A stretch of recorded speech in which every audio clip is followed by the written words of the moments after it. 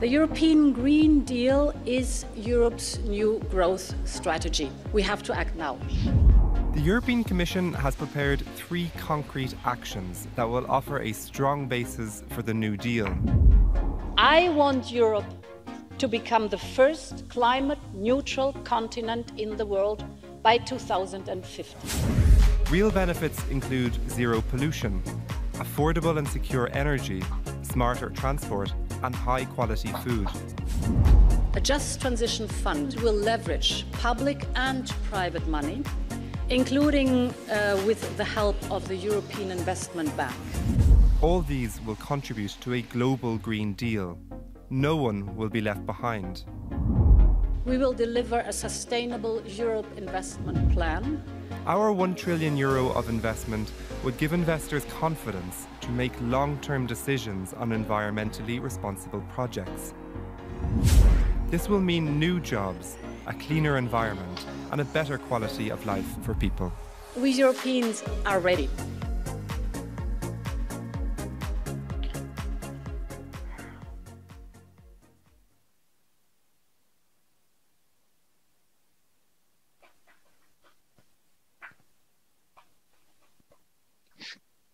Good afternoon, dear friends. My name is Angelina Davidova, and I'm the moderator of this session. This session is devoted to the activities of civil initiatives and NGOs.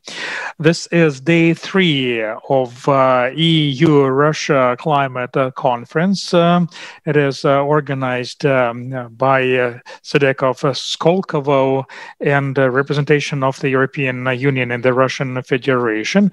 You've been attending different sessions. You've been participating in the activities of those sessions. You've been listening to many Russian experts as well as European experts. Indeed, we've been witnessing wonderful conversations with the participation of government entities, businesses, NGOs. Now it is time to talk with representatives from NGOs as well as representatives from civil initiatives.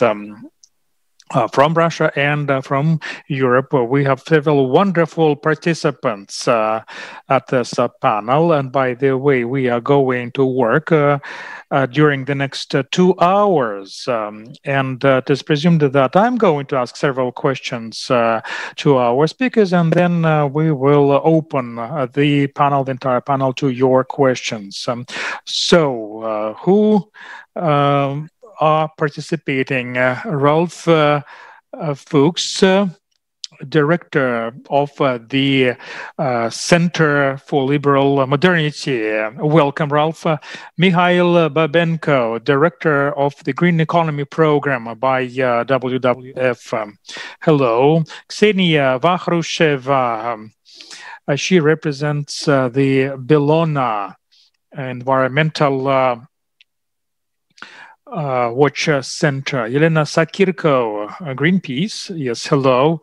Lubov Odzial. She is the president of the Association of Indigenous People. She comes from Khabarovsk region. Eduard Batotsirenov represents the Buryat National Association of Baikal. Darius Dipka, European Roundtable on Climate Change. Olga Kaspar, German Watch. Good morning from Berlin, by the way. Good morning from St. Petersburg. Eduard Batotserenov, Buryatsk Regional Baikal Association. Hello. Yes, nice having you here. Arshak Makichan, climate activist, coordinator of the Fridays for Future movement in Russia. And we have Dariusz Dipka here as well. European Roundtable on Climate Change. So I would like to address the following question to all our participants. Civil initiatives, NGOs, are very keen in terms of climate change. They work in different formats. For instance, some are involved in analytics. Some are involved in education, some are involved in media activities. There's a lot of work. In your opinion, what about NGOs right now? Think of your own context, Russian context or European context to be more precise. What is your experience and what NGOs could do better in larger quantities, perhaps more intensively? So in a nutshell, what civil society organizations do already have achieved and what could be done in different ways, so to say. And we are very much interested in your context. We would like to hear out your speeches, and I would like to give the floor to Mikhail Babenko. Please, Mikhail, the floor is yours. Yes, good afternoon, dear colleagues. Thank you very much, Angelina. First of all, I would like to say that, and I'm speaking of the Russian context, I would like to expand this subject. And in addition to climate, I would add environmental issues. It is environmental pollution, first of all. Unfortunately, such issues are very relevant for many of us. And we realize that climate-related and environmental issues come together. And speaking of green growth, well, the mechanisms that are proposed by our European colleagues, Green Deal, for instance, in the Russian context, such initiatives are not sufficient. And speaking of what we do, well, we do a lot. And roughly speaking, in terms of climate, we raise awareness. We raise awareness. What do I mean? We educate younger people, different generations of people. We educate businesses and government officials. Because many things depend on what type of decisions are made at governmental levels. And it's very important to frame and formulate the problem properly in order to find a proper solution. So that is one major area that we focus on. Another major area of our concentration is business related. We discuss things with businesses. Let me put it this way. Activists, environmental and climate activists are not against economic growth. Moreover, many problems that we are facing in our society, we can avoid in an easy manner if, of course, we maintain dialogue with all the stakeholders. And during the last 2 years, we've seen quite interesting stories when projects were stopped right before the launch. Why? Because additional risks had not been calculated, risks for the local residents. And also green growth, it pays for itself. We're talking about creating new business opportunity. We're talking about inclusive growth of economy. We're talking about new technologies. The third major area we are focusing on is our relations with NGOs in the regions, NGOs as well as activists, individual activists. We promote the environmental policies. For instance, we enlighten people in terms of environmental rights. We shed light on the environmental situation the region, their region is in. And of course, we try to educate our colleagues to use special words, special language. NGOs do not understand businesses, and businesses do not understand NGOs very often. So we look for such quote-unquote interpreters, and we've been quite successful in this area. And the projects that European Union sponsors and finances, well, such projects are exactly about that. Thank you very much, Mikhail. As far as I understand, you are very active in such areas as communication. You would like everyone to communicate with everyone. You tell stories to representatives from companies as well as from governmental entities. You help creating and building dialogue between corporations and government officials. So all work with all. Wonderful field. Thank you very much. Ralph, you have been working in a different context as far as I understand, and in a different organization in terms of its format. What do you think? Share your experience with us, please. What is the role of such organizations and the civil society? What works quite well and what could be improved? Thank you. Well, thanks for inviting me. This is really a great conference and a very interesting experience from a German perspective. Finally, the debate on climate change and how to become climate neutral seems to have arrived in Russia. That's great news. So, you know, I'm a kind of environmental veteran. Yeah, I'm more or less engaged in environmental movements and politics since the late 70s.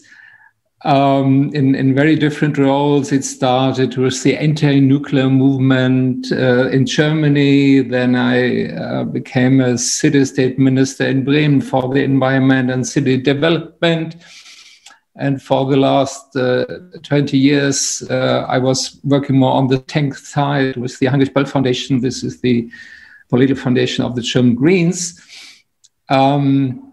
And now I'm running a new think tank, the Center for Liberal Modernity, because we feel that the battle for liberal democracy and the anti-liberal, the authoritarian challenge now has become an extremely important political topic. If I'm looking back and looking forward, I would say in Germany, we reached a new stage in environmental policies and specifically on climate change, which is also changing the role of NGOs. After so many years of fighting for public awareness and pushing for political action on the climate area, it's now not longer about if we have to fight climate change and if we have to take climate change seriously as a fundamental challenge to the industrial societies. Now, maybe since a year or 2 years, I have the impression we arrived at a new stage. Now it is about how to do it. And of course, which speed. Yeah, but now it's much more about concrete policies in transforming the energy system, the transport system, about rebuilding our cities, and even to reconstruct heavy industries like the chemical industry or the steel industry. We have reached now a very concrete stage in moving forward to climate neutrality, and of course with the decisions now made in the European Union for much more ambitious climate targets, minus 55 to 60% greenhouse gas emissions until 2030, and the Green New Deal as a huge investment program. We also, so it's now in the center of politics, and now NGOs, the civil society. Of course, it's still about working as a kind of pressure group, putting pressure on governments, on businesses, on companies, but we are now much more part of this kind of public debate on which pathways, which way towards climate neutrality is needed, and as it already was mentioned, how can we bridge environmental goals with economic modernization? How can we make climate neutrality also a kind of economic success story?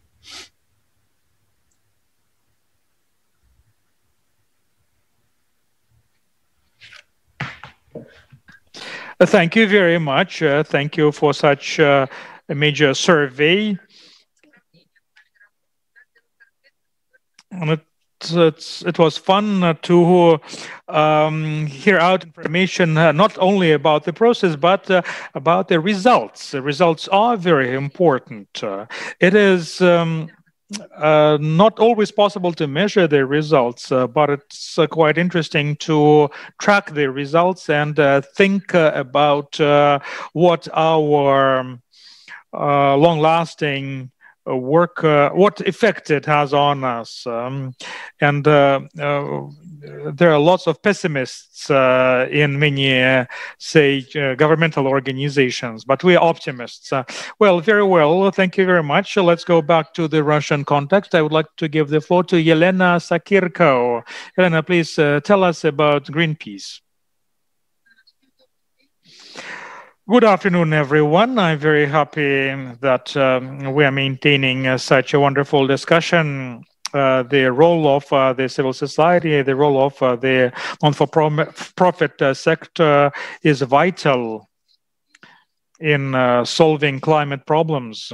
I believe this year major changes took place. Business activity declined because of the pandemic. The demand for oil decreased as well.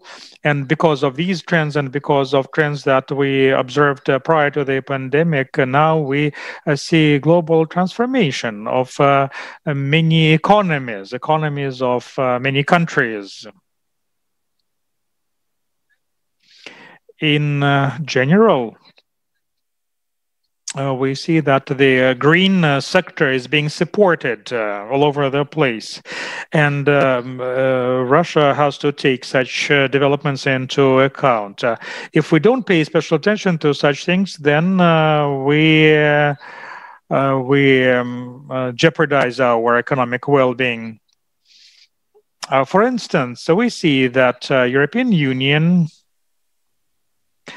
keeps on moving in the green course that had been declared prior to the pandemic. Japan, Korea, for instance, also made promises regarding the carbon neutrality and their plans affiliated with carbon-free energy by the middle of the century. Many countries promote such plans, United States, for instance, and we see lots of initiatives in other countries, and initiatives come from politicians, especially during electoral campaigns. In our country, such initiatives come from the expert community, from activists, mainly, and I can tell you what we have been doing. In September of 2020, together with other experts, we developed a new program, a framework program on building green economy in Russia. In the program, we take into account many proposals by green businesses and non-for-profit sector. In May of 2020, together with 15 other NGOs, we put together fundamental principles affiliated with preserving our climate. They have to do with openness and our decision-making processes. And on the basis of those agreements, we developed the new framework agreement regarding carbon neutrality. And of course, the year is 2050. And this program will help us to make many other very important decisions, waste management decisions, for instance, and forest-related decisions. So we don't want to lag behind other countries in terms of our economic development. We also launched an online platform where we collect ideas from green businesses and NGOs, as well as any activists, together with Climate Action Network, based in the Caucasus, Central Asia, and East Europe, and several other organizations. We do this work. You're welcome to submit your proposals, and on the basis of those proposals, by the way, we came up with a new edition with our green course that was presented online the other day. Of course, we've been in touch with many governmental entities as well. And importantly, representatives from green businesses, they declare that currently there are ready to be used solutions that would allow them to radically change the economy. And now we need public support. This is what Andrei Temirov said, and he is one of the authors of this proposal. He belongs to the Green Kilowatt Association. There are unique solutions that are in use already, and they generate wonderful economic effects. So with such solutions, we can find a green way out, but we need support. On our own, we cannot move the locomotive from behind so that the locomotive moved forward. Well, we believe that we need to display the feasibility of the current economic model. There were lots of incidents this year, for instance. There are many malfunctions of environmental ecological systems. There is a lack of due environmental control. And there are lots of witnesses to such manifestations. So all citizens of Russia, all of us as citizens of Russia, and all of us can get involved and participate in working out alternative solutions. And therefore, we do need cooperation among non-for-profit organizations, government entities, green organizations, and just all individuals who reside in Russia. Thank you very much. Thank you very much, Yelena. Wonderful.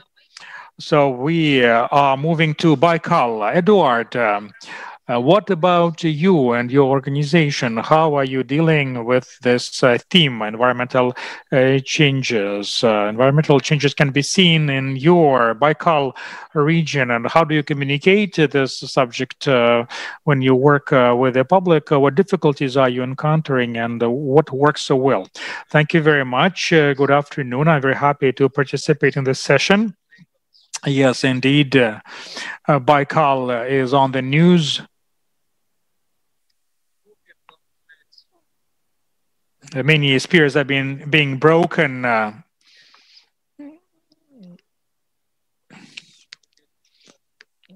level of Baikal has been changing as well, and recently we discussed what's going on around the Mongolian-based power plants.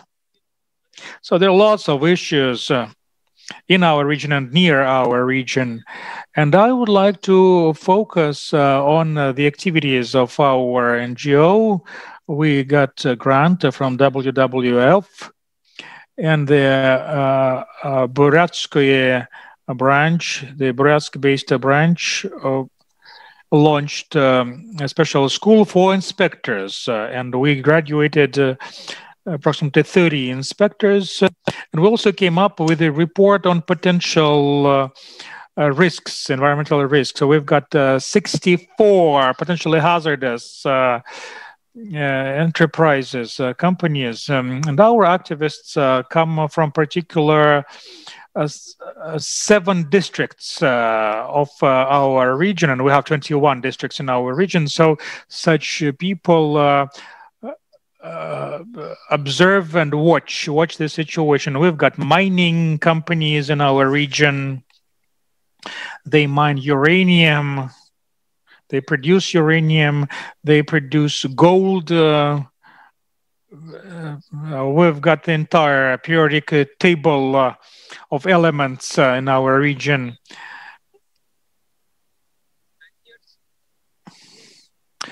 Poachers are very active in our region.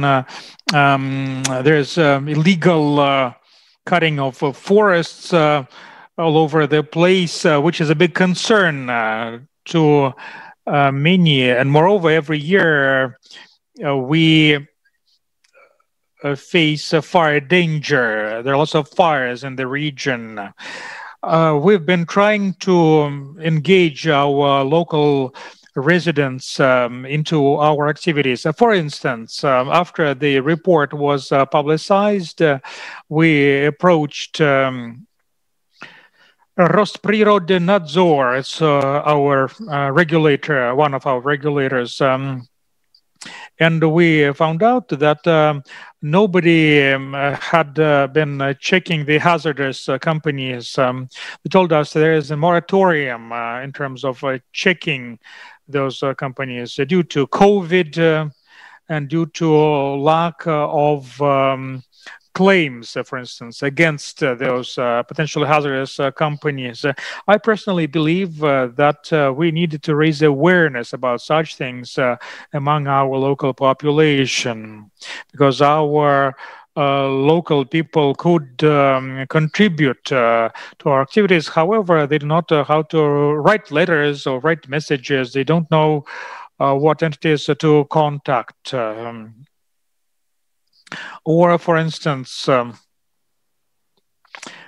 local regulator is under-financed. Their working phones are disconnected, and it's impossible to reach those guys. Moreover, the regulator or the oversight agencies, well, now they're centralized. They don't provide inspectors on the spot. We don't know whom to contact and where to go in case of danger.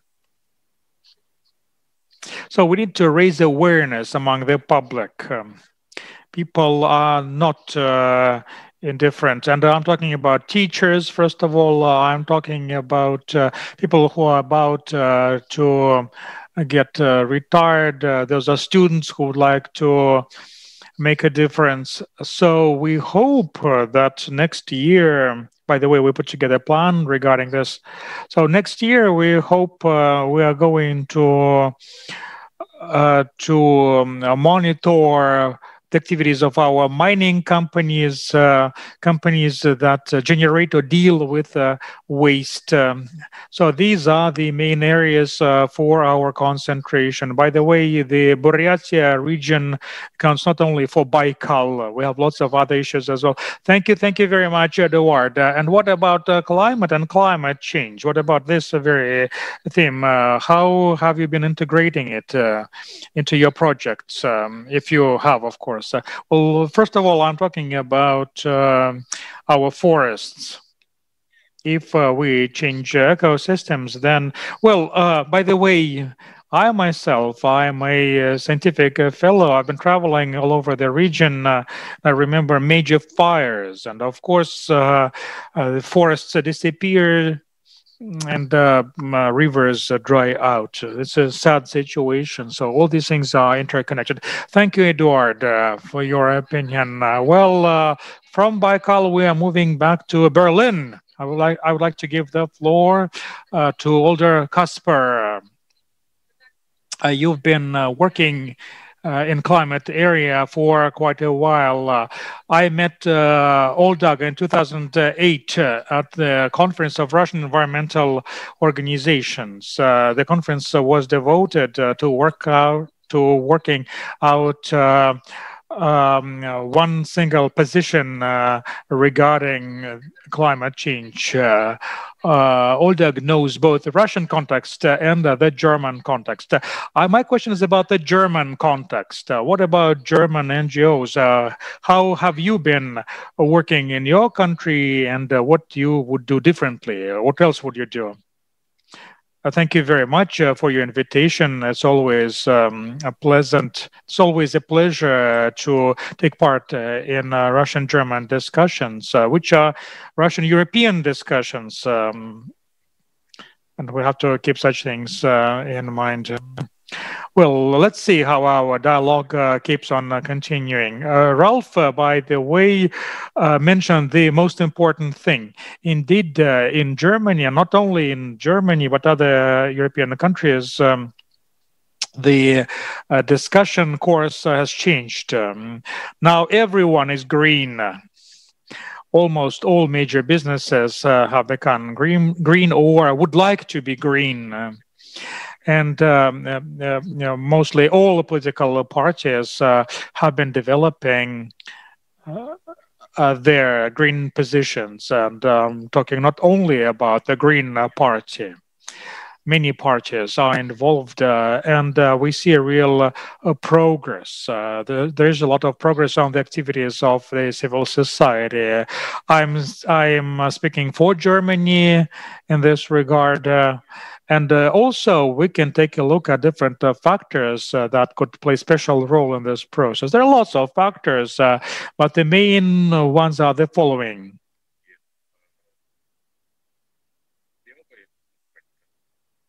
And I'm going to go quickly through those facts since I have only 5 minutes.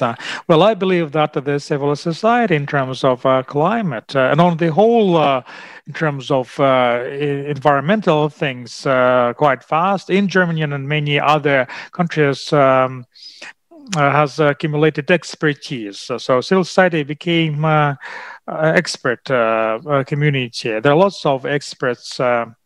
There are lots of professionals who joined NGOs. In the early 90s, the image of NGOs was not serious. It's not serious to work for an NGO. And still in many European countries and still in many places of Russia, people think it's not serious. However, NGOs have been changing their image, their overall image. And quite a few years ago, people just listened to us very attentively. We improved our image, and now our image is quite serious, which encourages other serious, quote unquote, people to work for NGOs and with NGOs. Another thing is coordination among NGOs. It's a very important factor, and Germans were not the first ones. I remember when in 2007, in 2008, the Climate Alliance was established. It was a network organization that absorbed not only environmental NGOs, but many stakeholders, including trade unions, religious organizations, social organizations.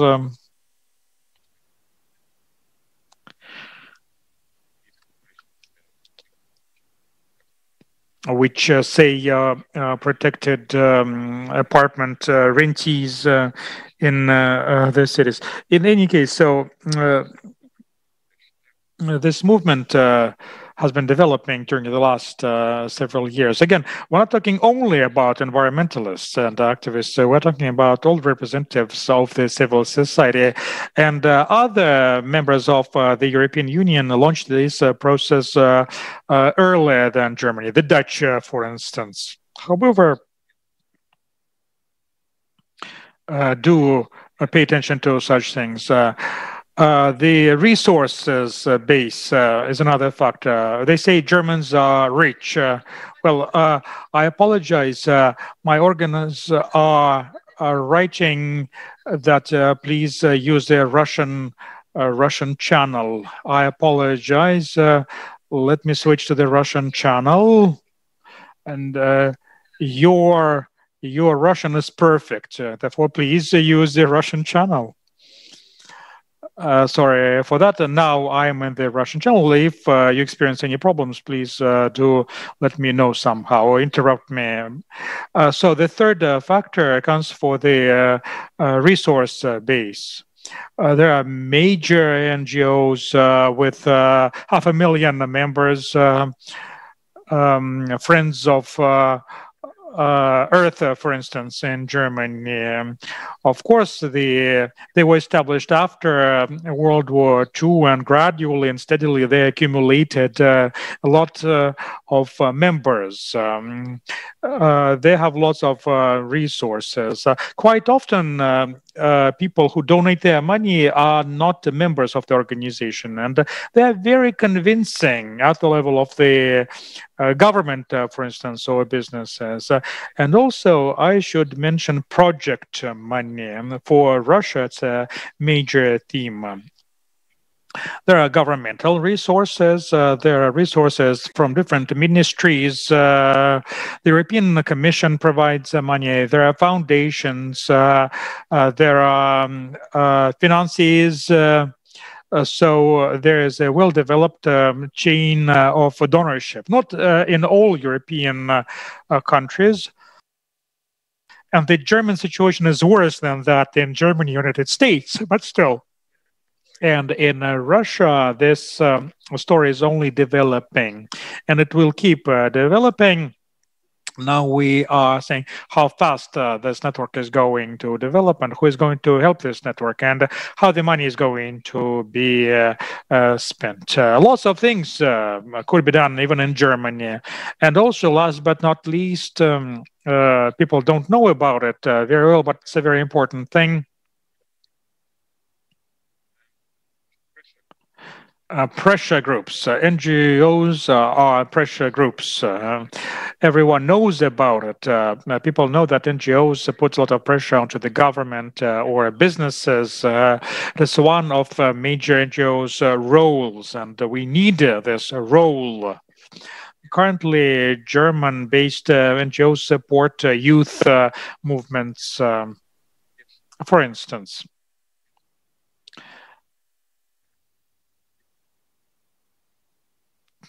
NGO watchers are being very active currently. So NGOs,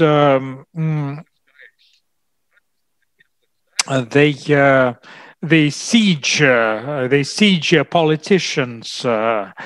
Politicians are defending themselves, and NGOs are sieging politicians.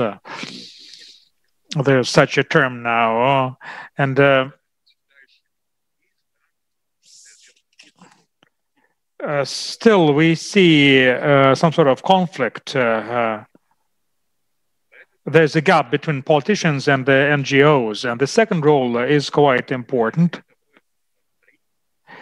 NGOs are bridge builders, or they oil the mechanisms in order for the process to function smoothly. WWF in Germany and in Russia has got such a role, and the first role is more typical of Greenpeace, and many NGO representatives do not understand what the difference is, but it is a very important difference. We need to know such things in order for us to make the very first steps, at least first steps. We are talking about brand new initiatives. What talks should be conducted at the level of Bundestag? So we siege and we offer tools. We participate in many debates, and we even provide an opportunity for politicians to win in the situation. I would like to give the floor to another speaker. There are lots of examples of how we deal with different businesses and how we have been changing German politics. Maybe later I could tell you about it. Angelina, if you wish, I could tell you about the challenges. Yes, please go ahead. If you have time for me. Yes, you have a minute. Well, the fact is that we have to strengthen our activities in our second role. We do put pressure, and the European electorate wants changes from the politicians. Remember the last elections to the European Parliament. They were called climate elections of 2019. In all countries of the European Union, people demanded of their politicians to do much more in relation to climate issues. And NGOs work on local transformations and local areas where our society functions. And the main challenge is this very thing. So we have to make a transition. I can talk a lot about challenges and about the potential, but I would like to give the floor to other speakers. Thank you. Thank you very much, Oldag, for your wonderful survey.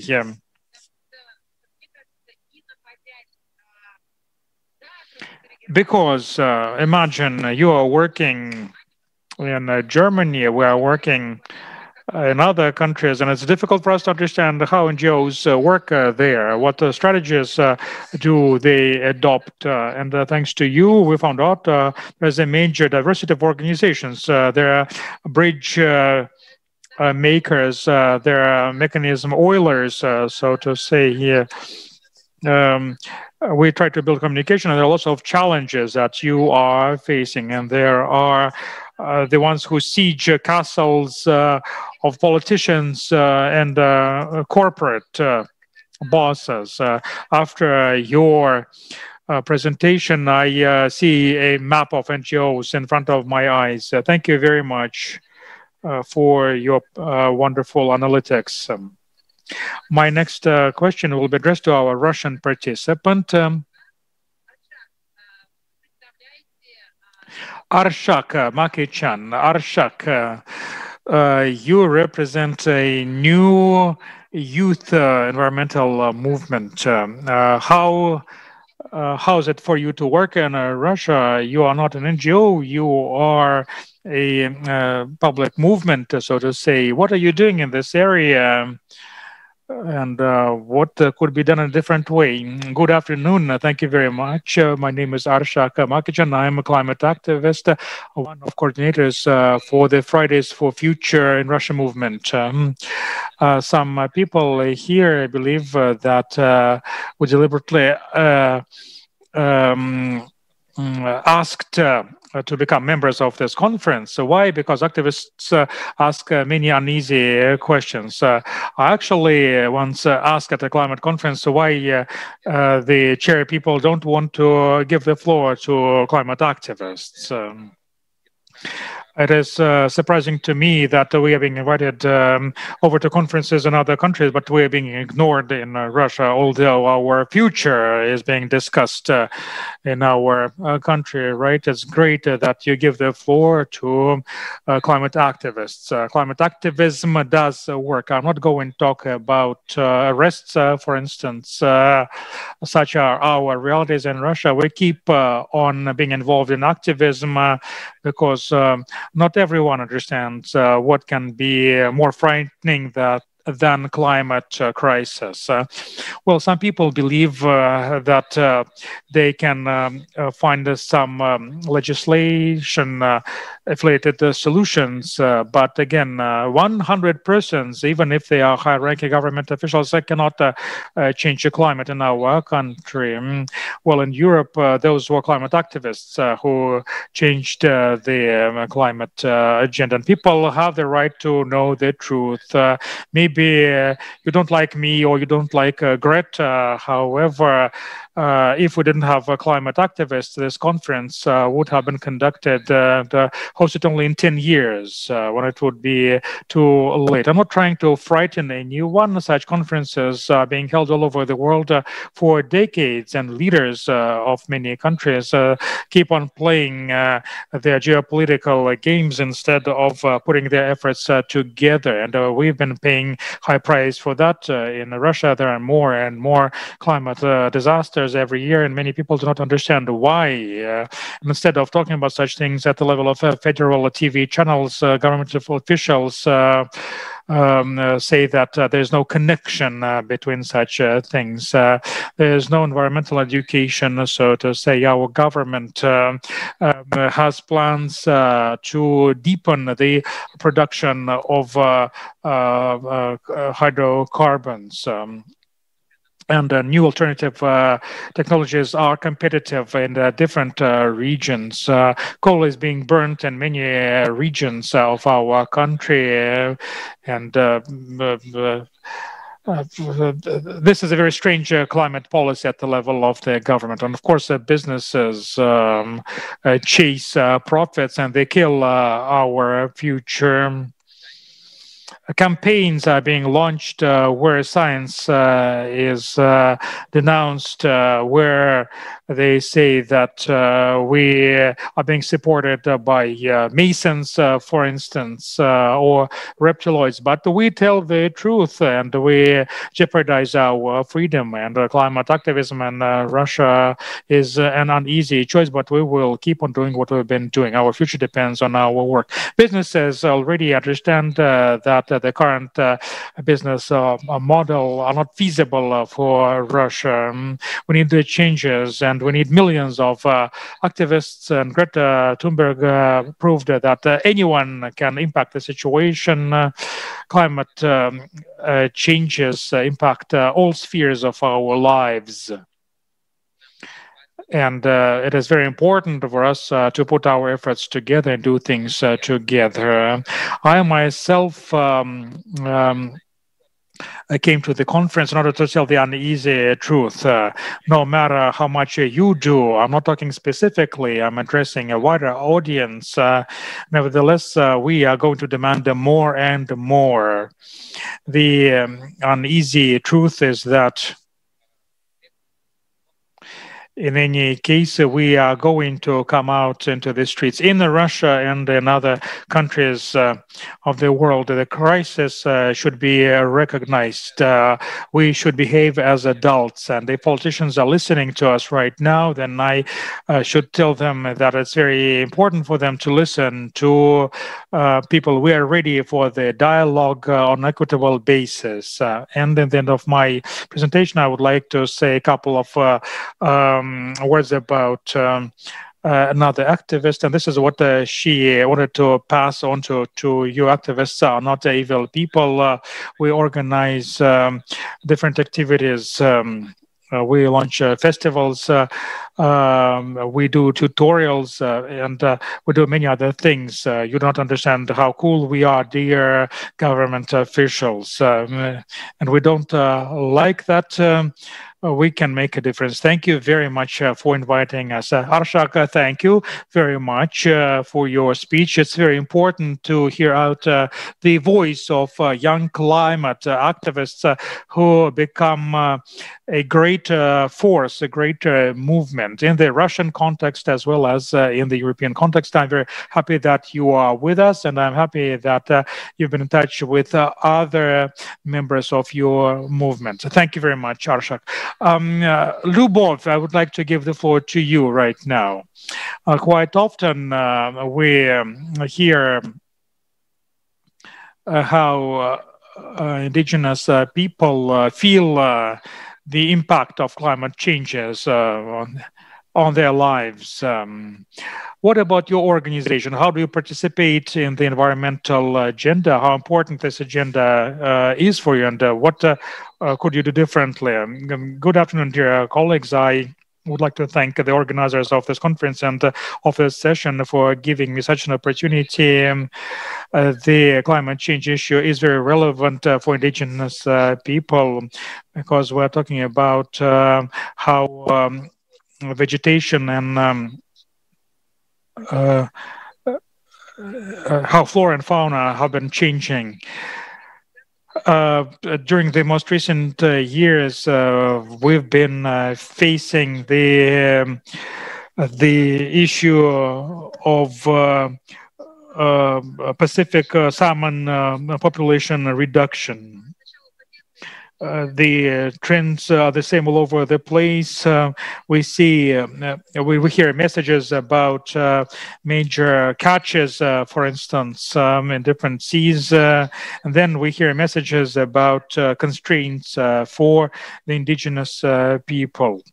The fish population, thanks to those restrictions and the limitation, is not going to rehabilitate and restore.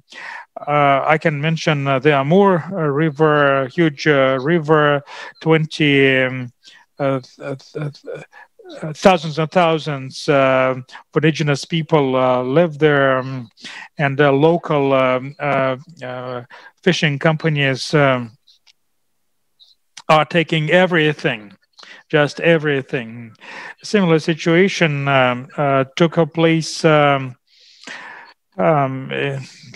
the fall and in the summer.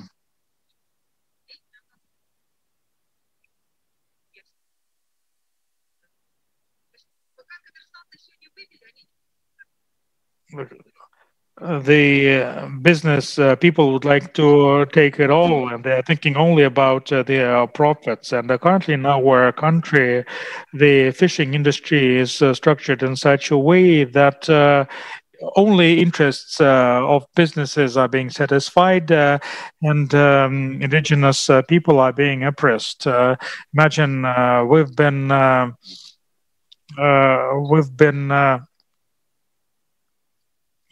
living by means of that fish for thousands and thousands of years. The administration of the Khabarovsk branch, the Khabarovsk branch of WWF and the Khabarovsk regional administration have been looking for new ways. And imagine, what do I do? Instead of helping my kids to do their lessons, I travel to different locations along the river. We have to watch and monitor who is trying to catch what type of fish along the river. Every year we reveal new cases. The poachers become more and more sophisticated. And by the way, there are connections between industrial companies, poachers, and the law enforcement agencies. Imagine the system punishes my indigenous colleagues for the attempt to get food for themselves in traditional ways. I remember what was going on in 2017. The river was physically blocked, I remember. Well, I cannot say that all our inspectors are that bad. We need rotation. Rotation is a good mechanism in terms of fighting the corruption. But again, such site visits are dangerous among many other problems. And we have no other choice. What are the alternatives? Should we produce fish together with industrialists and poachers? Well, also, we have to, thanks to WWF, we track the movements of fish. So we can track whether we have fish in the river, in what the quantity is, etc. And the more fish is being caught, the more quantities we can forecast for the future. And for the last 3 days, our special task force has been active. We just physically count different types of fishes in the river. And all Amur region has been inspected by us during the several last years. The situation is quite pathetic. There are quote-unquote empty years ahead of us. 2017 was the worst year, and imagine there are people hungry for caviar. We don't have a good system that would allow us to control such illegal activities. Our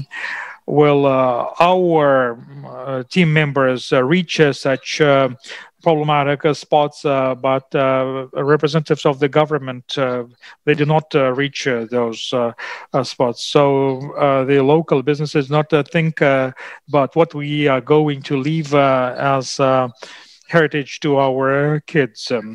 Of course, all official forecasts are doctored. All the values in the forecasts are much higher than they are in real life. And also, the fish has been decreasing in its quantities due to different processes taking place in the Pacific Ocean. In Japan, they have less fish, so to say. I know that they have fish nurseries, apparently, so they produce artificial fish.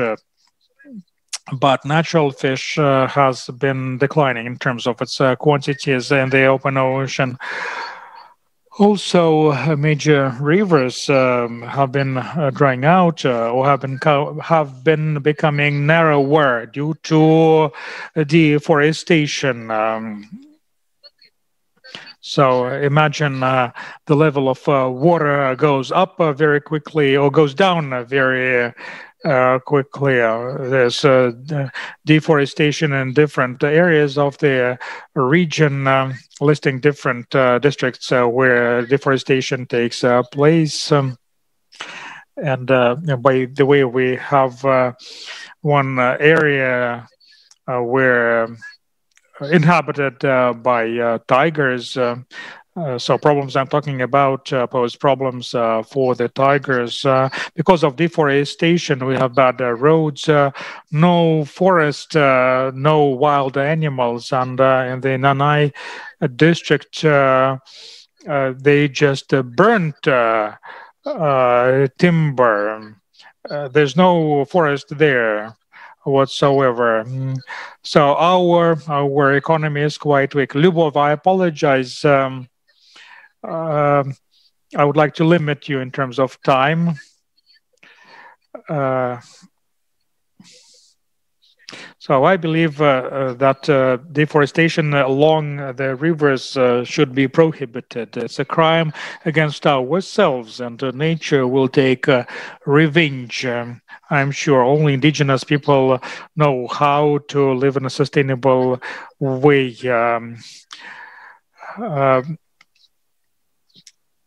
In 2020, all of us felt that there was no fish in the Far East or in Kamchatka or in Alaska, by the way. So we should ease pressure onto the fish population. I'm sure that we'll see such miracles as fish only in museums. Thank you for giving me an opportunity to talk about such things. Thank you for your attention. Lyubov, thank you very much for listing specific issues and challenges that you are facing now. And of course, some of those challenges are related with climate changes. And of course, poor management, not very sustainable development take place in your region, and it's a long chain of issues and problems which pose challenges, of course, major challenges to the indigenous people. Thank you very much. Quite often when we talk on the climate topic, we believe that it is something abstract. We say that temperature is going to rise or CO2 content is going to rise. We talk about some global things, and your story is about very specific things. The impact of climate change onto what's happening in your region. You mentioned many negative trends. It was a very sad story. Thank you very much for sharing your story. Dear friends, we are moving on. Out of Khabarovsk, we are moving to Krasnoyarsk, which is not that far away. Anastasia, you like the urban theme, and the urban theme for climate activists is especially important. There are also movements, there are lots of initiatives of all sorts. So we watch this very trend, and at the same time, we see that cities play a more important role in the climate agenda, global agenda. Cities emit greenhouse gases big time. At the same time, cities suffer from climate changes the most. Talk with us about your work. How do you promote the climate agenda, and how this agenda is important for your target audience? What would you like to do? Yes, thank you very much. Let me make a short disclaimer before I make my presentation. I apologize. Well, I sincerely believe that we have to deal with climate changes, and I will be talking about adaptation among some other things as well. I come from Krasnoyarsk, and many people in my city and many people in Siberia believe that global warming and climate change is the restoration of the universal global fairness. In Siberia, our weather will be similar to what's going on in Monte Carlo. Our Siberian winter is going to be milder, and we'll enjoy the new climate. Many people voice this very position. Unfortunately, not everything is that perfect, and climate change negatively impacts Siberia. It is permafrost thaw in particular, which results in disastrous aftermath quite often, as well as degradation of local vegetation, and climate changes may negatively impact urban life. And in our case, we already feel the heat waves for several days in a row. For instance, temperatures are extremely high, up to 40 degrees centigrade for several days. Imagine that. Or rain showers, flash floods. So we do experience such things a lot in our city now. It's not only a threat to our property, it's a threat to our lives. And therefore, we have been talking about our adaptation to climate changes at our urban level. And we believe that all the talks about engineering solutions are a joke, to put it mildly. It's hard to imagine some sort of dome that's going to cover the city, or it's hard to imagine pumps that are going to pump out additional water. This is science fiction. The most important thing is the green infrastructure environmentally friendly infrastructure. It is the only way for the city to protect its residents. On one front, people are fighting against climate changes, and on the other front, we need this infrastructure. This is what we are doing, have been doing, and it's hard to talk about vegetation in the city in the context of climate changes, because, like I said it, for many people, climate changes do not look like a threat. People do not perceive climate changes as a threat in our city, but we promote this very context. And vegetation in our city is perceived as an obstacle, as a threat. Tree branches fall down, cars may suffer damage, and instead of this tree, there may be a parking lot. We don't need this tree. Let's cut it, etc. So it's a widely spread opinion. Or in the best scenario, now we are going to build parks. We are going to pave a big chunk of land, and to beautify the area, we're going to plant several trees.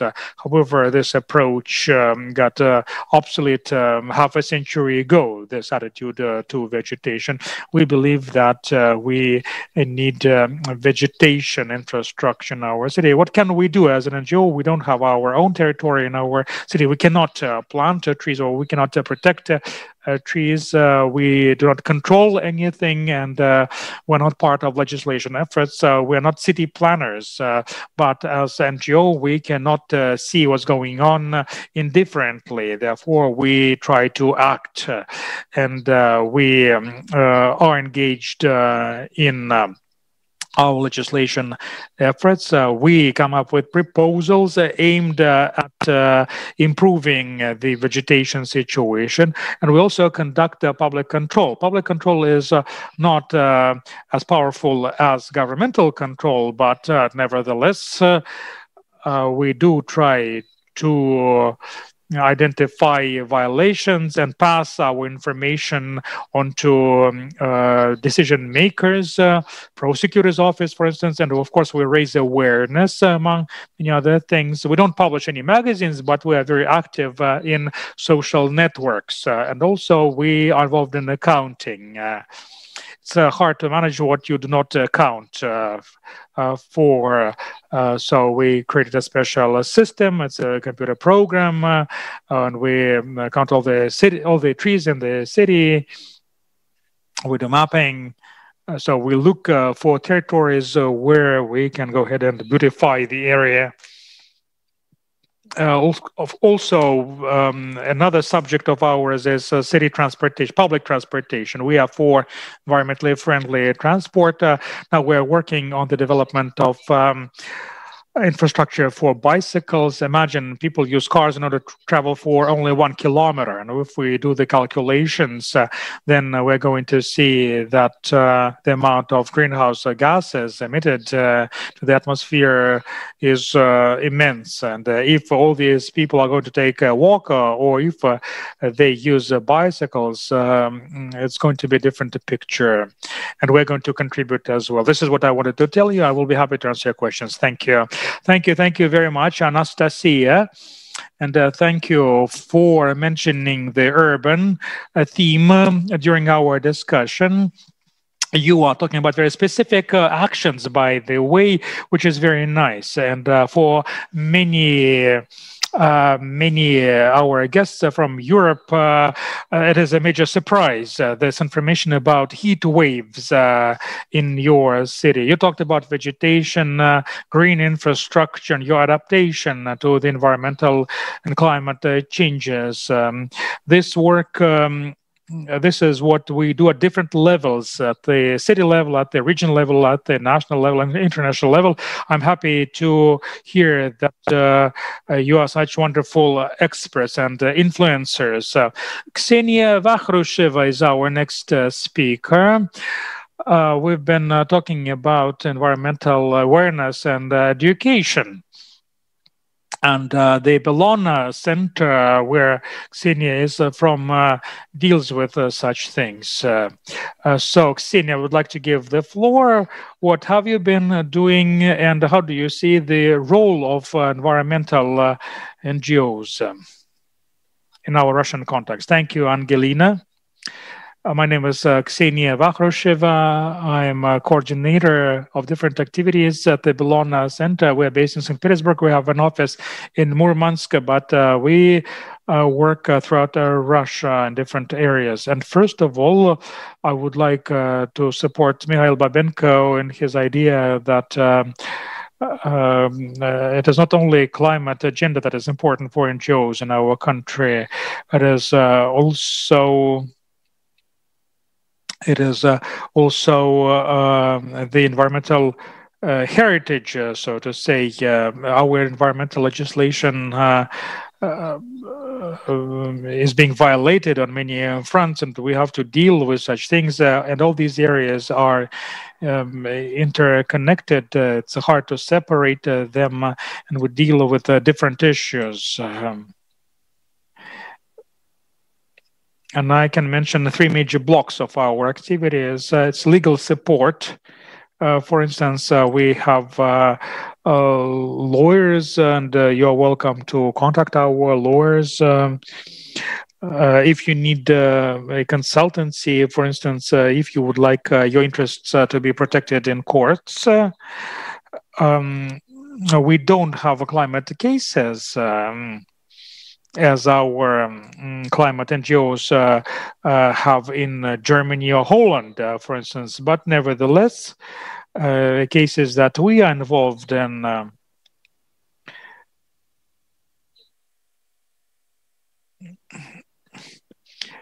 do contribute to the development of the climate agenda.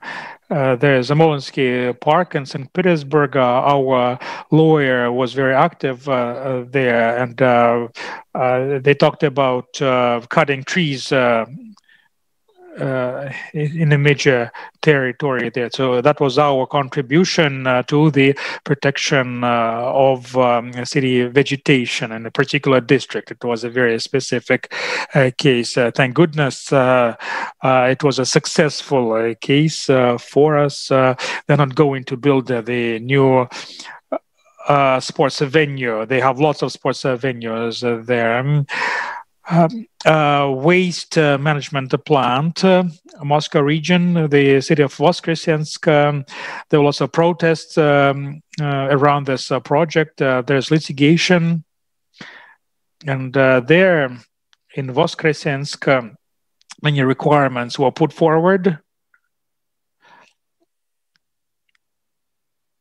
The client, so to say, didn't meet the governmental requirements, and the construction process was suspended. Well, the aftermath from the project can be very negative. And if the plant starts functioning, then it's a worsening of the situation around the climate. So we are being very active in that location. So this is one block of our activities, the legal block. We provide the legal support, and we've been in touch with law school students. Our goal is to engage them in such activities as well. Our second block of activities, this is what Angelina already mentioned, that is raising awareness. We have a program aimed at school students. We tell them about the climate in general and the impact of people on the climate, and we talk about environmental problems. I can mention our what we call information block. We cooperate with different journalists who write articles on the environmental subject, and you can read their publications.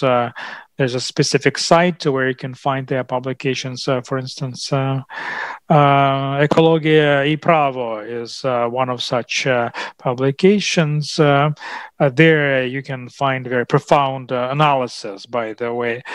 And of course, we have to raise awareness among business entities and among representatives of governmental entities. In this area, we promote electric cars and alternative sources.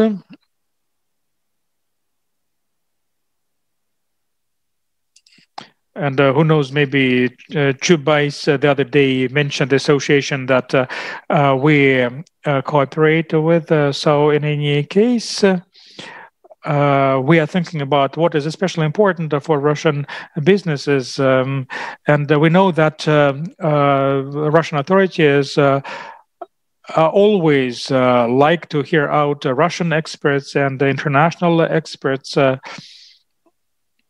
when they talk about the environment and climate issues. And NGOs can be that very expert pool that the government will consult with. We have good connections. We know the experts. We know where to find great experts in our field. We know many representatives of science and environmental agencies of other countries as well. And this is what our authorities and our businesses are lacking. And the third block of our activities accounts for expertise and the public control over the accumulated damages. First of all, I'm talking about radioactive waste and hazardous waste. Thank you, Ksenia, very much for introducing what you do.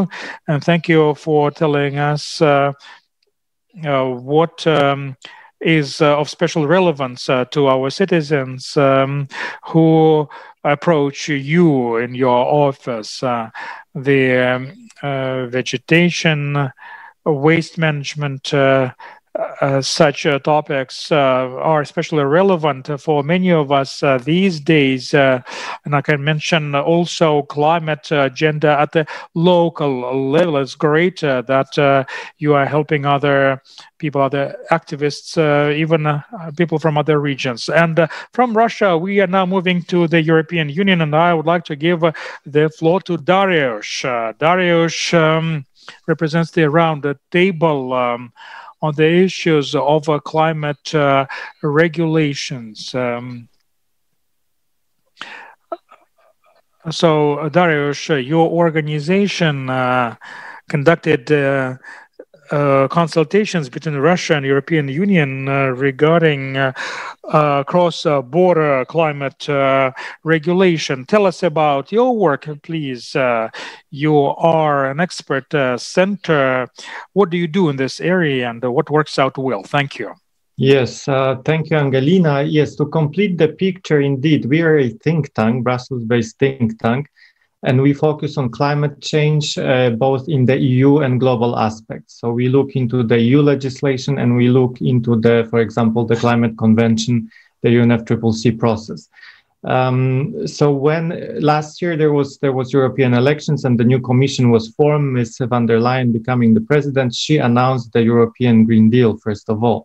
And for us, it was natural to address these issues with all the components of the European Green Deal. So as previous speakers mentioned, it goes very deep into the sectoral measures, not only the long-term target and the 2030 target.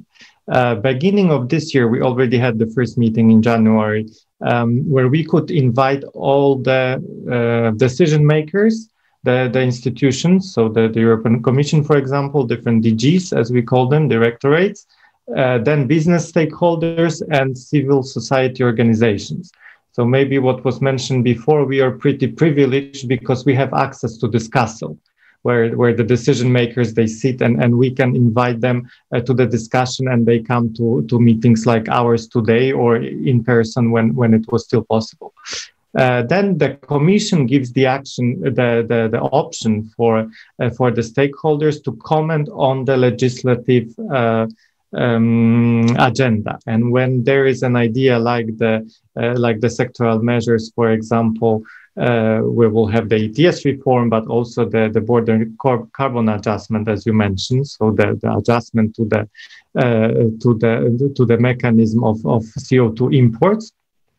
There is public consultations, and normally there is a very early stage which we call the inception impact assessment. So the Commission asks how it should be organized to provide the consultations, and then everybody can give feedback. Fortunately, this is transparent, so it goes to the Commission's website, and you can see also what the other stakeholders were providing. They can send their answers.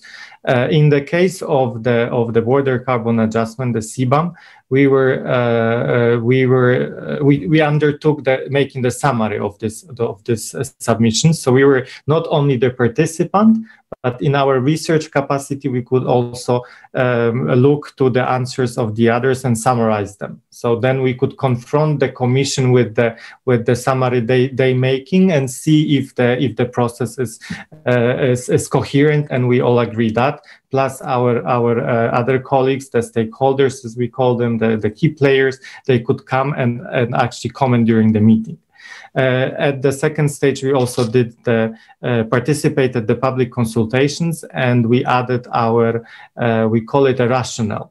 So the situation was that the Commission put only the survey, the questionnaire on the website, where you could tick the options A, B, C, D, and add maybe a short comment. When we thought that we will add additional comment on the questionnaire and give the chance also to check how the others feel about the direction the process is going to. By the way, I understand there is a parallel session going on the CBAM. So I'm describing only the process. Particularly in this topic, now in January, we're planning the global town hall. So we're inviting the players, I think it was mentioned, Japan or Korea, those who also participate in their efforts on climate action. We invited these players also to the discussion on the EU legislation itself.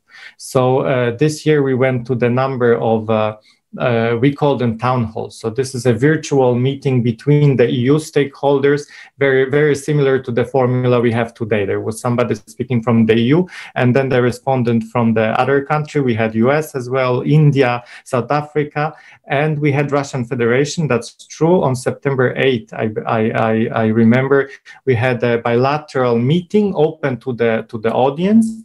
Co-hosted by us, the ERCST, the roundtable in Brussels, and the IPEM, so the Institute for National Monopolies in Moscow. And that was very interesting for everybody, because we could take the message from the country, then see how the overall reaction is from the trade partners, as we call them. And bring it back to the EU. So also I understand co-hosts of today's conference, the European External Action Service. This is an outreach activity which we're doing, but it's independent. So this is next to the official process. We're not replacing the official process. We're just doing this because we feel the capacity of engaging more stakeholders, and then also doing it at earlier stage. So we can do it before the process is very formalized. Going back for a second to the European Green Deal, I think we're hosting also now at the beginning of the next year kind of an annual conference. So we had 5 or 6 meetings where we could discuss on the state of the Green Deal.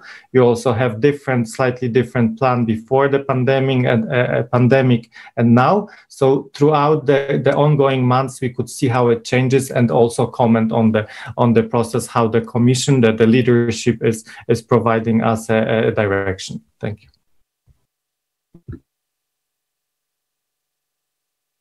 Yes, thank you very much for introducing your work. At this point, I would like to give the floor to Ralph one more time, because he would like to make a comment regarding how NGOs work in the climate change area. Yes, Ralph would like to add something. Please, Ralph, go ahead.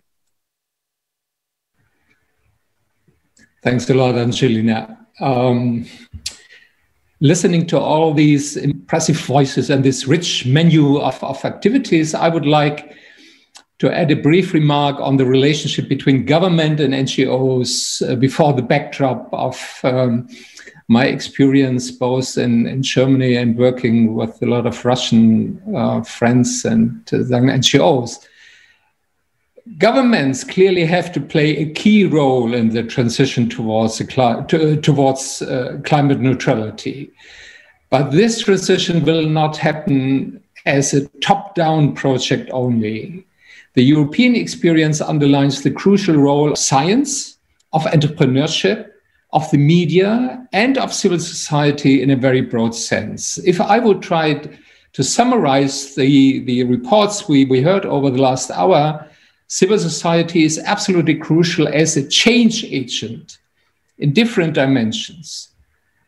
First, as a pressure group for more ambitious policies and targets. Governments will not move towards more ambitious climate policies without continuous pressure from civil society. Second, NGOs are working as kind of education agencies promoting environmental awareness of the broader public. Third, NGOs have an important role as watchdogs towards governments and companies, monitoring their performance and demanding real action instead of green window dressing. And last but not least, NGOs can and should work on green transition scenarios for certain sectors of our economies. For example, our center is currently working on a roadmap towards sustainable aviation. This is the expert part of NGO activities Kaspar Oldag and others were talking about. And finally, the impact of NGOs is very much depending from the political environment they are working in. If civil society actors should play their full role as agents of change, you need an open space for debate, for critique and public protest. And you need a political system which is responsive to social movements and public protests instead of silencing critical voices and controlling the public space. Governments should understand civil society as an independent sphere, of course working within a legal framework, but not controlled by state authorities. Thanks for giving me the opportunity for these remarks. Thank you. Thank you very much, Ralph, for your addition, and thank you for your wonderful survey of what types of work exist out there for NGOs and what types of work become more relevant for NGOs. Now we have a question from the audience. It is the following question. In Russia, the climate change agenda, does it have more and larger priority than assistance to the poor or fight against labor discrimination? How can we attract financiers, for instance, and sponsors? There will be lots of other questions as well. Yes, please go ahead, Elena. Thank you, Angelina. Thank you very much, dear speakers, for your wonderful presentations, and thank you for this question. The fact is that climate changes are now called climate crisis. The changes are taking place at such pace and speed that this pace and speed are those of a real crisis. And of course, our medical, our health care system is far from being perfect. Fires were mentioned. In a particular region, people suffer because of fires and because of the droughts. What about our healthcare system? It's lagging behind, and we lack information. So such things are going to reveal themselves in the larger and larger quantities. There were lots of social problems. I liked what Lubov mentioned. She talked about very specific, down-to-earth things. In addition, we experience environmental problems. And let us not forget about oil, gas mining, and coal mining regions. For many decades, people there have been dealing with very poor water sources, and it's hard for indigenous people to maintain their traditional lives. And if coal is produced in your region, then your health is far from being perfect, for sure. So I believe that we should be talking about climate disaster now, not just climate changes. We should be promoting the climate agenda. We should raise the awareness among the population, and the role of NGOs is to tell such stories and create platforms for conversations and engagement. And of course, provide some means as legal means. Thank you. Olga apparently had another comment. Oldag. Yes, I would like to mention the issue of mecenates, so to say, the sponsors.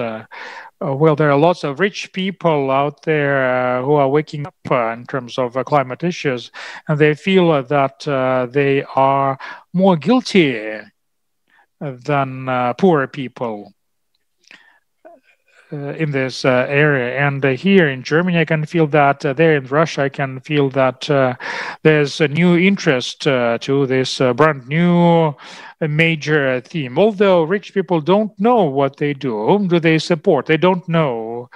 They're afraid that some entities may just grab their money and do nothing. It's true about Russia, it's true about Germany, and therefore we need to meet, we need to make friends. It sounds like it's simple to do, but we have to do it. Between NGOs and rich people, there's a big gap. Sometimes they live in different worlds.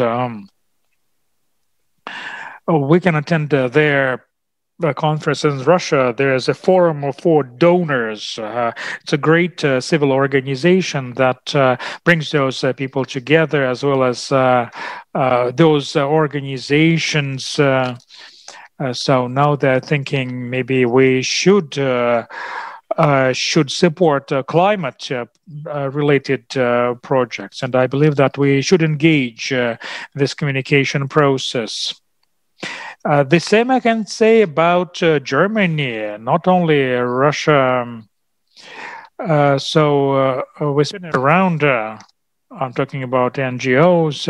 All of us have been engaged in climate issues, corporations, political parties, and what about us, NGOs? There are not many of us. Even in Germany, there are not too many NGOs. Therefore, we also need brand new approaches in order to attract new participants and partners. Let's engage with our partners in Russia. Let's discuss things together with them. I guess it's going to be a very fruitful soil for cooperation. So how do we attract new participants, richer people who never invested any money in such fronts? Yes, I also wanted to mention the following. Quite often we compare economy, social issues, and the environment. There's such a term as sustainable development that presumes that all these three factors are supposed to be three sides of one triangle. All of us care about our health. Poor people select what they can afford buying, and not what is environmentally friendly necessarily. And in 2015, a new environmental agenda was put forward by the United Nations. I remember all of those environmental goals. And sustainable development is about business.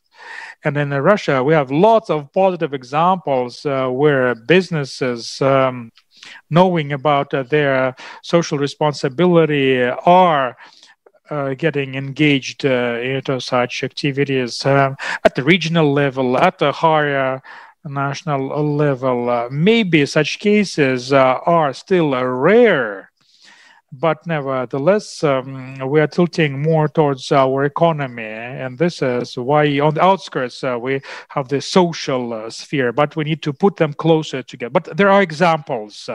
Thank you very much, Mikhail. Well, dear friends, our next question was covered by Oldag, but nevertheless, what about us? We're representatives of civil societies, we're NGOs. So how do we start better cooperating on this very urgent environmental and climate agenda? What practices do you have? What ideas do you have? How can we strengthen our cooperation here in Russia and European Union? Please raise your hands if you wish to respond, or write your comments in the chat. Just attract my attention and I will give the floor to you. Oldag, yes, I can see your hand. Please go ahead. I can give the floor to others. I don't want to be your permanent speaker. Don't want to take others' time. But there's Ralph. Ralph is signaling to me. Okay, very well. Please go ahead. Well, of course, there's a wide field for the cooperation. And of course, Russia should be cooperating with the rest of the world better and more. There's deficit of this cooperation. I know that in many other countries, well, the civil society is more integrated into this global movement. I do not want to call it a fight, but it's a global attempt to stop the crisis. And speaking of very specific things, there are such things, and I believe that they should accompany us. There are lots of important things that we can do together at high and low level. Of course, Europe needs more energy, despite the fact that coal, oil, and gas will not be imported into Europe from Russia in the near future. And speaking of green types of energy, hydrogen, for instance, most likely such resources will come from Russia to European Union. It will be much cheaper than to bring them from Saudi Arabia, because there are pipelines coming from Russia to Europe. And of course, NGOs have to be active in this area. Let's work together with governmental entities and agencies. Let's say promote green types of fuel. This is a new field for us. It's going to be a brand new discussion for us, and we need pilot projects that going to be done by conflicting partners, and we need this watch function here as well. Industrial partners should be involved. In our country and in Russia, we just, at the beginning of this process, we are just about to realize that we need such efforts. In some areas, Russia is even more advanced than Germany. I'm talking about, say, steel or aluminum. Yes, thank you. Yes, I can see comments from Lubov in the chat. She is saying that we need more conferences like this one. I agree with you, Lubov. Thank you very much for this conference. Ralph stretched out his hand. Yes, please go ahead, Ralph. Your microphone is off. I can follow up the ideas Kaspar was then introducing. I think if I'm looking to this conference, the EU Skolkovo conference on climate change and climate transition, I think this is a very interesting experience. I listened to several panels as far as I know, this is the first attempt in this dimension, so comprehensive in topics and issues, and also with such a variety of speakers, of actors, from the business community, from think tanks, from public institutions. My feeling is that this could be a starting point for a much more intense and serious German, European, Russian dialogue on greening down our economies, especially, of course, the huge challenge Russia is facing, changing its totally fossil fuel dependent economy, its business model based on coal, oil, and gas. If you're looking to Russian exports, it's 2/3. It's fossil fuels, state revenues. So this is really an enormous challenge to find constructive ways to reduce the dependency from fossil fuels and move forward to a new type of green economy based on not only renewable energies, it's also natural or the biological sources, and so on and so forth. So I think we should try to create a framework for exchange of experience and knowledge, and pushing forward the concept of a Green Deal for Russia. Of course, the Russian civil society has to be in the driver's seat.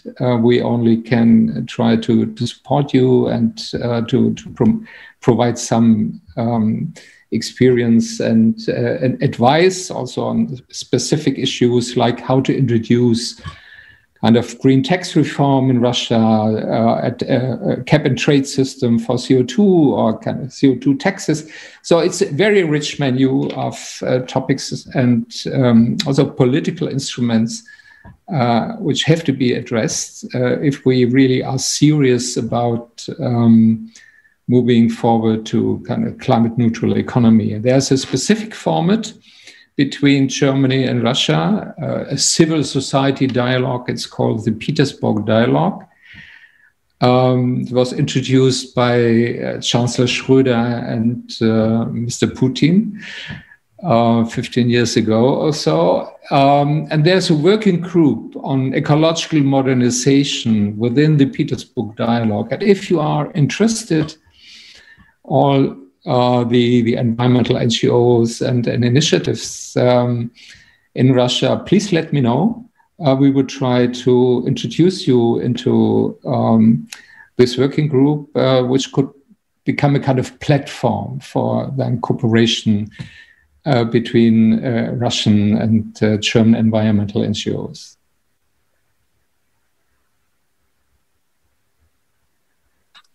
Thank you, Rolf. Thank you very much. And thank you very much for very specific proposals. We still have time to answer a number of questions. In chat, we have several questions. Lubov is suggesting that we provide help to each other in terms of raising awareness at international level regarding different problems in different regions. Oldag says that it's important to promote exchanges among different regions on the subject of climate changes. It is very important. Thank you. And we have several other hands. Mikhail Babenko, please go ahead. Yes, thank you. Some of the ideas have been covered already, and I would like to mention that European Union is far ahead of Russia and their understanding of the climate agenda. although we are quite advanced as well, especially in comparison with our eastern neighbors. Of course, we have to unite. First of all, we have to unite here in Russia. We are part of the open market, the Russian economy, and if we try to solve only our domestic issues will be of no interest to the global market. Of course, we're dependent on the global economy, and we need to organize our markets. We don't want to lose markets, and we will lose markets if we do not become a green economy. Thank you very much. Arshak, the floor is yours. Yes, I fully agree with the previous speakers. And when I traveled to Berlin, I noticed that younger activists, they are a bridge between everyone. I attended the global strike in Berlin. I remember WWF was there, Greenpeace was there. The situation in Russia where every NGO thinks that they're involved in a particular area, well, this approach doesn't work anymore because all the issues are interconnected. The activists play a special role in this work. We organized Fridays in Krasnoyarsk. Remember our Black Sky mode? And we organized activities around Baikal, and I guess we have to unite. All NGOs should unite and do things all together. We organized many things together with Greenpeace, and it was wonderful. I should mention many political issues, lots of restrictions that NGOs are facing, and we have to discuss such constraints. There's a law on foreign agents, and we know quote-unquote foreign NGOs. I remember the Alexandra Korolova case. Such cases have to be discussed at the international level. We cannot protect the environment and our activists if we're being pursued. These are very important challenges. And when, for instance, there were fires in Australia, then the entire world helped Australia in a humanitarian way. But when things happen in Russia, there are no such tools. Think of the permafrost thaw. It is an international issue, not just a Russian domestic issue. International institutions should have access to Russia. Otherwise, we will not be able to cope with the international crisis, global crisis. Thank you. Yelena. Piggybacking on what our colleagues just mentioned, I would like to say that if we talk about the interaction between international NGOs, then we have to mention such a thing as global processes, where we can exercise our cooperation, the fossil economy, modification. Well, the role of NGOs is to redirect financial streams and flows, pay special attention of the public to such things. We should redirect everybody's attention to the green sectors of the economy. We have to cooperate with banks, for instance, and direct the activities to this agenda. We have to cooperate with all sorts of funds and investors, and that should be very effective cooperation. Greenwashing is a great movement that many companies have been using. Let's raise awareness among many about this movement. Quite often, such things are done at the level of global organizations. There are working examples of climate courts. Imagine there are people who suffered major losses due to the climate crisis, and they turn to court. And in this situation, NGOs can help. With their communication, for instance, and of course, such cases can become even more public if we promote them at the international level. And speaking of cooperation inside Russia, here I would like to support Mikhail, who talked about market and how the market should develop. It's very important for all of us to unite and promote the green course and show to the government that there is a dependence between our economy and our environment. We need to restructure all sectors of our economy. We have to keep sustainable development in mind. We have to work in a consolidated manner. And I can think of a specific example. I told you about it, and we invite you to take part in the activities of our green platform. Well, lots of measures, and we promote different measures, and we discuss those measures at different levels, thus putting together a roadmap. Thank you very much. Ksenia, you wanted to say something, please? Yes, I have a very brief comment of technical nature. Civil Forum of Russia and United Europe. There's such a forum.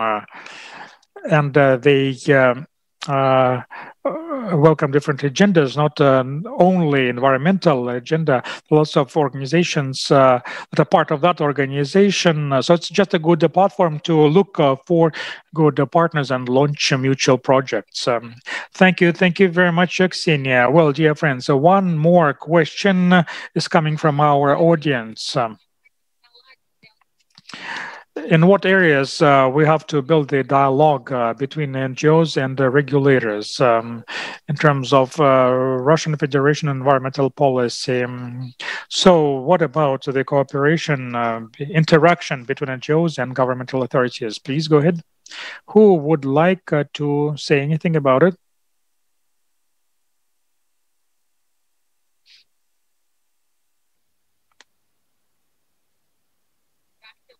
Yes, Mikhail, go ahead.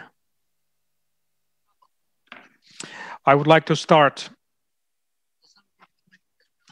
Well, the theme that has been discussed this year is a very relevant. My mood is being geometric. I keep on talking about figures, triangle. Social economic development. What is it? Industrial development. Climate issues. So the programs that are being adopted, that is some sort of a black box. And sometimes it is a black box where we see two parties, businesses and the government. And on the output, we read papers, we read documents that are of a big surprise to all of us. So the public should become a full-fledged participant of the process. Otherwise, it's a no-go situation. That's number one. Number two, still we experience a major problem with awareness and general understanding at the level of the government regarding what environmental challenges are. So we need to enlighten people. Then we have to monitor what's going on our planet. We clearly understand that if we didn't have any social networks, we wouldn't find out anything about the Decemer tragedy. The indigenous communities, for instance, are the heads, the arms, and the legs, if you will, that generate information for us. And of course, we need cooperation with the government as well. Without this cooperation, businesses will not be able to develop either. So the three parties have to sit down and start discussing all these things. And another major idea is that it is not the ultimate goal to sit down at the negotiations table. Everything that we've been discussing today, those are risks that are present in our lives. And risks can be threats and can be possibilities, opportunities. So I believe that NGOs can reveal the sources of risks, and at the same time, we can find new opportunities.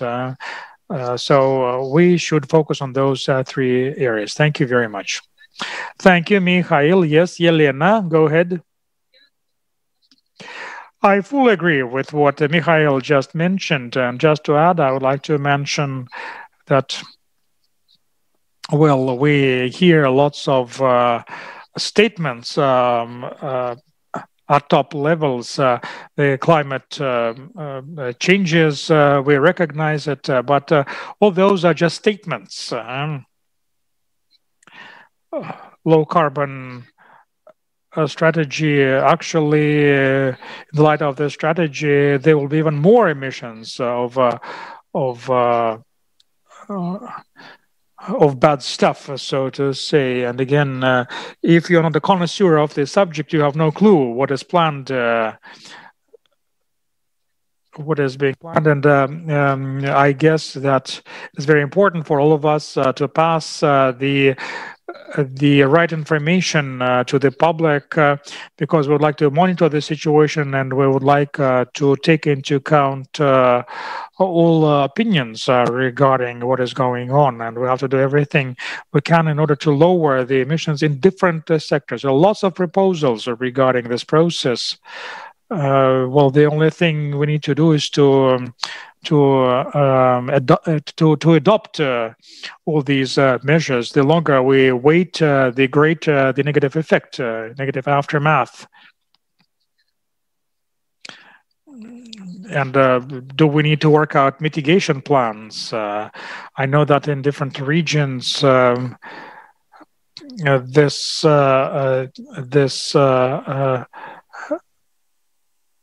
theme is under discussed, or well, people sometimes in some regions don't get compensations even after they suffer losses. So there are no major programs aimed at such things. Thank you very much. Yelena, well, dear friends, I have to say that our time is up. Imagine we've been discussing things for 2 hours and we didn't notice how time flew. I would like to thank the organizers of this session. Thank you very much for providing this platform to all of us. Thank you for allowing us to speak up. Thank you for letting us see each other in Zoom. I would like to thank our wonderful experts, our wonderful speakers who represent different countries and different regions of our planet. I would like to thank all our audience for your responses and for your attention. And I've been thinking that despite the fact that we are separated, nevertheless, thanks to all of your stories and thanks to your interactions, we managed to make several trips. We traveled to Brussels, Berlin, Krasnoyarsk, Khabarovsk, and many other places. And we had a chance to take a look at the local and very specific problems. And we discussed international problems as well. In addition to the geographic travel, we had the thematic travel as well. We talked about the activities of NGOs. We thought about what else could be done. We talked about governmental level, the expert level. We talked about the ones who siege castles. We talked about fish. We talked about monitoring. We talked about legislation. We talked about how NGOs can function together and how NGOs can learn from each other. All of us are capable of learning new things from each other. And we're yet to learn how, thanks to our cooperation, we can contribute to the resolution of the climate problem that is boundaryless. We live on the same planet. We are residents of one planet, and it's very important that we discuss such things and we work together. Let's work together in the future.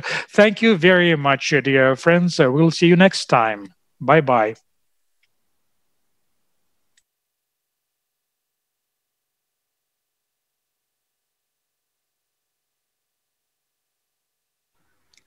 Bye-bye. All the best.